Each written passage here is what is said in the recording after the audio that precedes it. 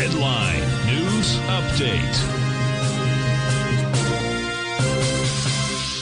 Welcome, folks. We have the Dow Industrials trading down 201. Nasdaq's off 208. S&P's down 52. Gold contract trading down $52.20 at $18.78 an ounce. We had silver off $1.21, $22.40. Light sweet crude off $2.61, $73.28 a barrel. Notes and bonds. A 10-year note down a full point plus 3 ticks, trading at 114.14. You have the 30 off a full point plus 22 at 130.03.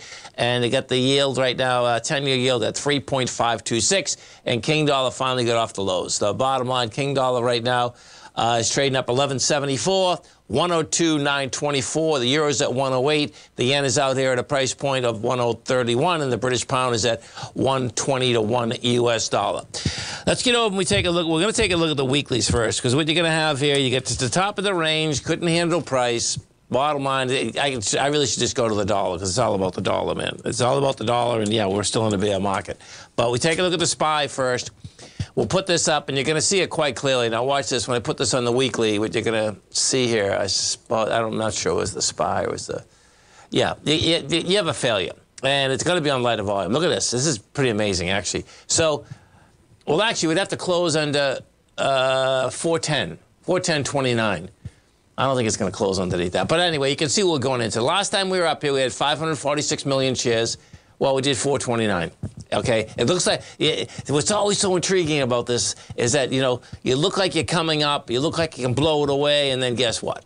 Well, right now you're shot by what? You're shot by 120 million shares, and you know it's still over that high, which says that okay, you can mess around and go after it again. I don't think it's going to, but that's what that does say.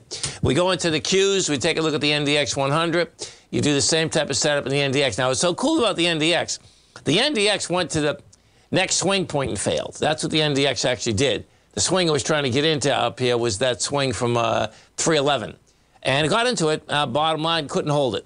So we'll see where that shows. There's divergence inside the Qs, that being said. Meaning that, yeah, you're pulling back, but you still have higher price with volume.